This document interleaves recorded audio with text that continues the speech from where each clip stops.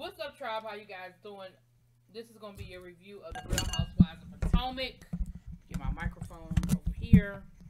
Of Potomac, season 5, episode, what are we on? Episode 6.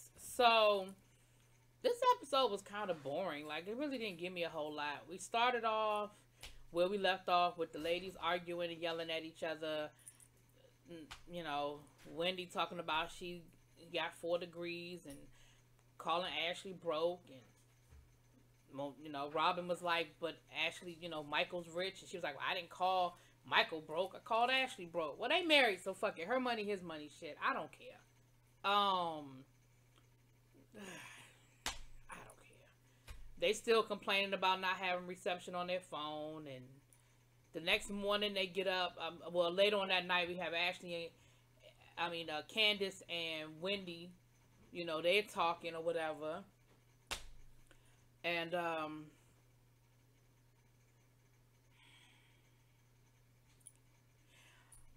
guess I just don't care.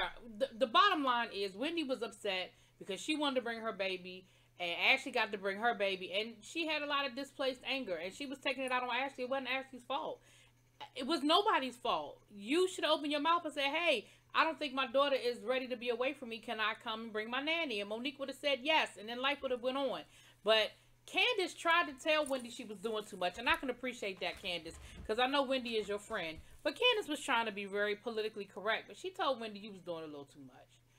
So the next morning, you know, the ladies are having breakfast, and Giselle and Monique end up having a pancake cook-off, you know, because Monique was saying her pancakes are the best, and Karen was like, my pancakes are the best, and Karen said, listen, my pancakes may not they may not be as aesthetically pleasing, but it tastes good. Monique's thing was, well, my pancakes are perfectly round, and they taste good. So they had like a whole, you know,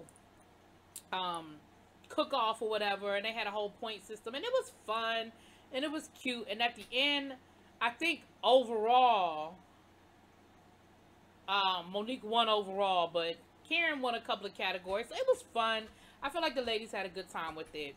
Then they went fishing. And you know, fishing isn't everybody's cup of tea. Fish is not my cup of tea. I would have just been sitting on the dock enjoying the nice breeze. I probably wouldn't have been participating in the hooking and I don't care. Monique went out on the water. They had like little canoes and like little paddle. It's like I guess a cross between a canoe and a paddle boat. And so they did that. And of course, these ladies want to be bougie. So of course they had to complain about that. And well, can we just, Giselle, well, can we just go sit by the pool? Why we got to be outside? I don't know why we're here. Why are we doing this? And so they just was complain. Then they came back from fishing and they were waiting for the food. They were hungry. The food got delivered and they sitting there eating and everybody talking about how bored they are. I was like, why y'all can't just sit around and enjoy nature? Why it gotta be so much? Giselle had a conversation with Wendy, and Giselle was like, you know, and again, I thought this was a great moment, because Giselle was like, listen, I just want to understand where Wendy's coming from. I'm still trying to get to know her. She is my soror, so I just kind of want to see where she's coming from and want to understand where all that anger was coming from the night before, because, like, you know, she was coming for Ashley, again, misplaced anger. So Wendy explained to Giselle about her situation with her daughter, and that, you know, basically, if I had known I'm just mad I can't bring my baby. That's what it boils down to. And Giselle was like, well, that's understandable, but basically, you taking out your anger on the wrong person. Like, that's not Ashley's fault. Like, it's not she didn't do it, you know. So that was a good moment that they had, you know, a little conversation or whatever. Then while they were on the dock, Wendy did have a conversation with Ashley. And I don't know why is it so hard for people to just apologize. Why can't you say, you know what? I was tripping last night. I was doing a little too much. Please accept my apology. Why is that so freaking hard for people to do? And that's all she had to say was, listen, I was doing a little too much. So she told Ashley, you know, I was a little extra last night. I'm sorry. My tone was off. It was inappropriate. And Ashley was like, so is this an apology? And so Ashley apologized for going back and forth. Because again, Ashley was giving too. Ashley was throwing stuff out there too. So she wasn't no innocent in it. But then they ended up having a moment, and Wendy got to crying because she was talking about her daughter being in the NICU and how she misses her daughter, and Ashley was like, hey, I get it. You know, I went through, you know, I'm still dealing with some postpartum. I'm trying to get back to me and figuring out where I am. So they had a moment, and I thought it was great. You know, I thought it was a good moment, and they apologized, and they cried, and they moved on, and that's great. Karen's still on the sideline, side-eyeing Wendy. And Wendy said that she figured out Karen. She said, you know, I don't think Karen is a bad person. I just think she's fake. Well,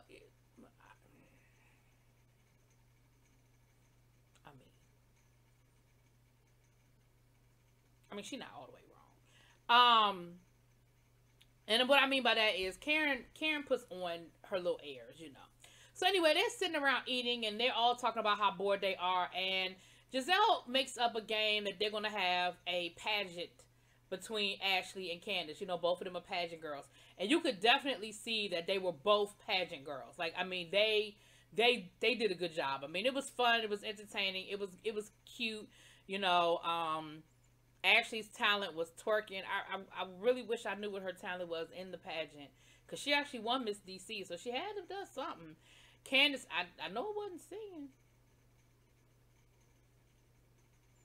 At least I hope it wasn't singing, because I would like to know who the competition was if it was singing.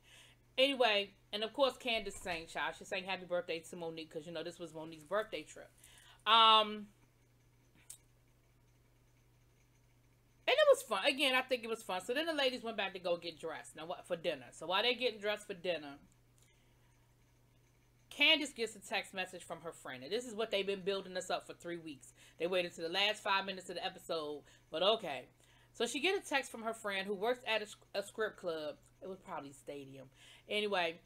And Michael was at the script club trying to get the scrippers to go back to his hotel room and bragging about how he has a boyfriend and a wife.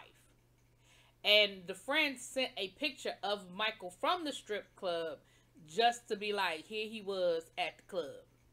Now, Ashley knew that Michael had gone out, because we saw her call him and he said he had gone out and maybe he had overdid it a little bit, you know. So she knew he had gone out. Of course, I'm sure she didn't know everything.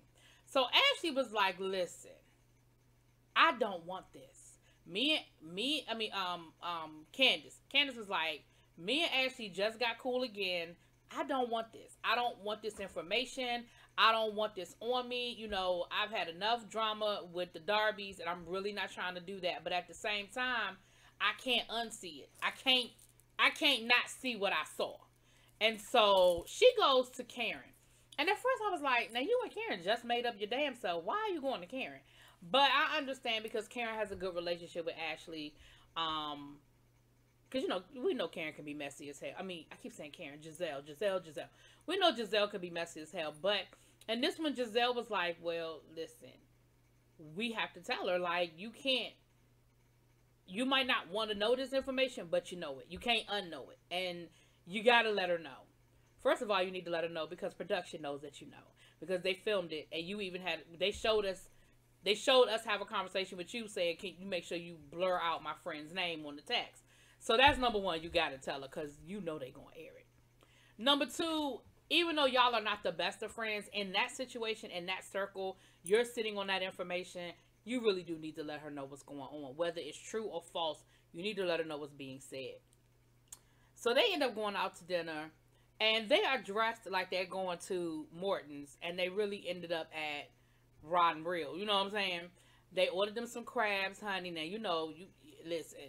And it's a DC thing or Maryland, Virginia thing. You get you some crabs, honey. You have yourself a good old time with your crabs. And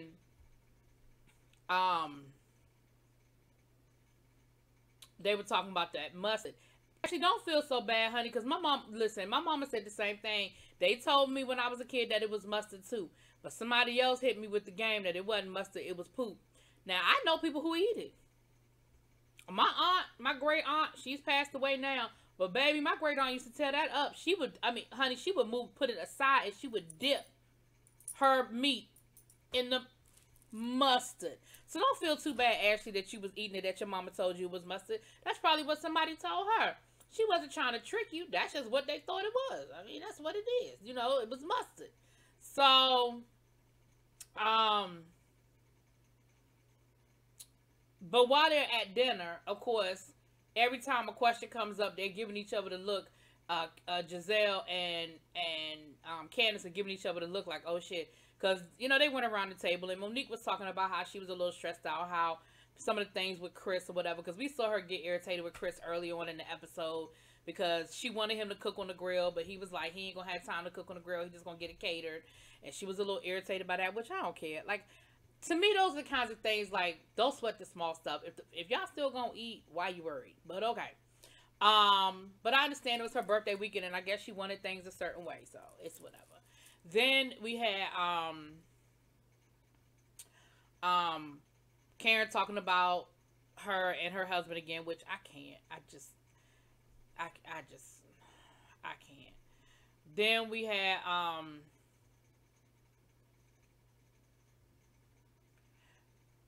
Robin talking about Juan. You know, I mean, everybody running around the table. So, of course, it was natural for them to ask about Michael. It wasn't like it was out of the way for Monique to be like, so how was Michael? And Ashley was like, oh yeah, Michael's cool. You know, he went out last night with the guys. Might have overdid it a little bit. They went to the MGM. And this, that, and the other. So, you know, that's where it ended, y'all. Oh, yeah. And Giselle was shady again when they were doing the pageant thing. She gonna ask Ashley about having an abnormally large forehead. But she flipped that shit. Just like she came for Candace's height. She flipped that shit. But anyway, yeah, that's pretty much what it was, y'all. This episode, they give me a whole lot. You made me wait all the way to the last 5 minutes to get to the juiciest detail. So now we gotta wait till next week to see them actually tell Ashley about what happened and then see what happens after that. Y'all playing games. Potomac, y'all playing games. That's some ReallyTV shit y'all just did. That y'all hyped it up for 2 weeks and then made us wait to the last 5 minutes and then still we gotta wait till next week. You playing games. Anyway, that's all I got. Talk to y'all later. Peace.